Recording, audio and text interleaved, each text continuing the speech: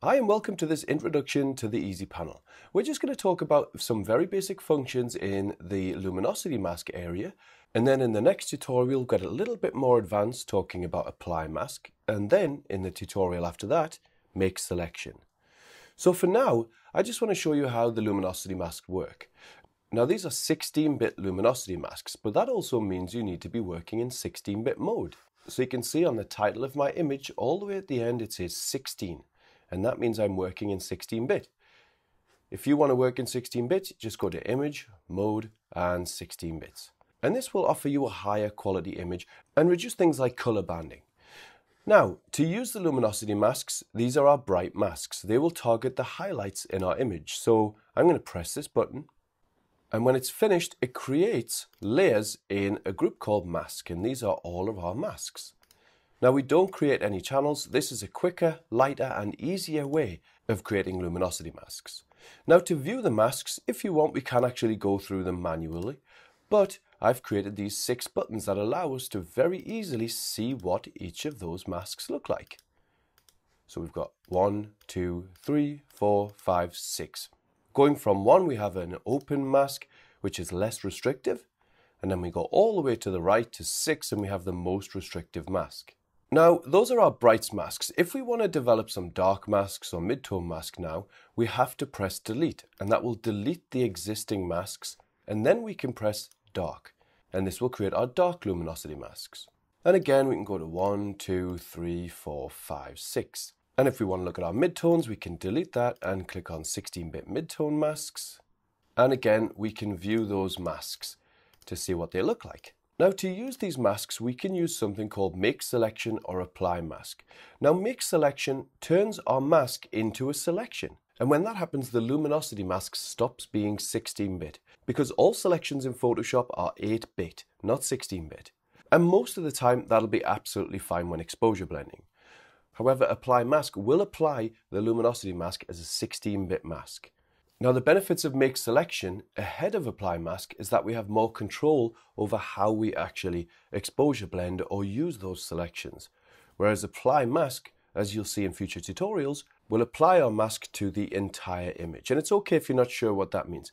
But let me show you quickly what apply mask does. Now, if I just duplicate this background layer just as an experiment, so nothing should actually happen here.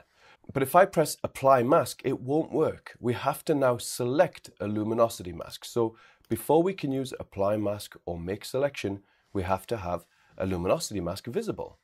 And so now we have that, I can just press apply mask. And you see on this top exposure that we made before, we now have the mask applied. And you'll see how useful that is in exposure blending in future tutorials.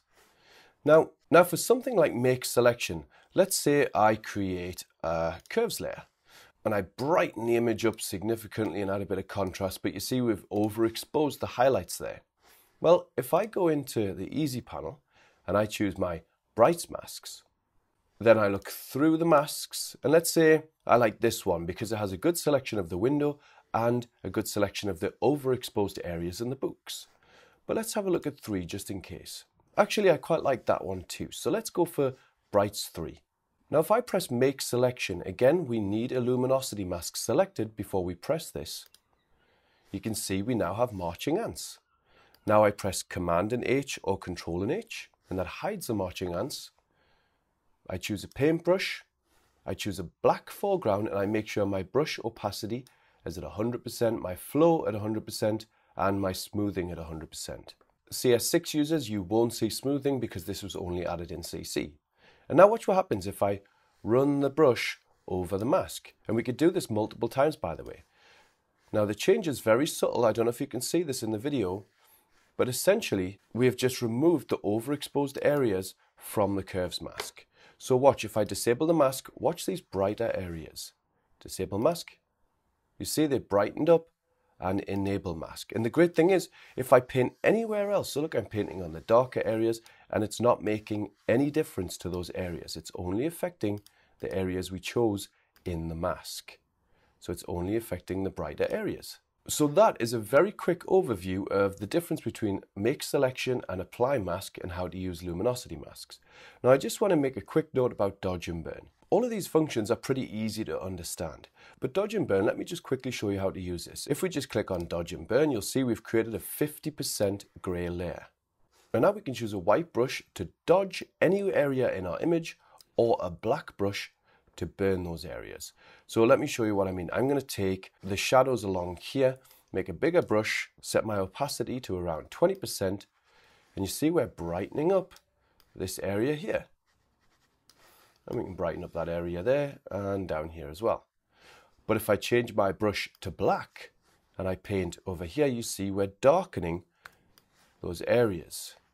So that's what a 50% grey layer can do. It allows us to dodge and burn non-destructively. And if you want to increase the strength of that dodge and burn layer, we can just go to soft light and change that to overlay. And you see now we've created a stronger effect. And we can reduce the opacity of that layer if it looks a little bit strange.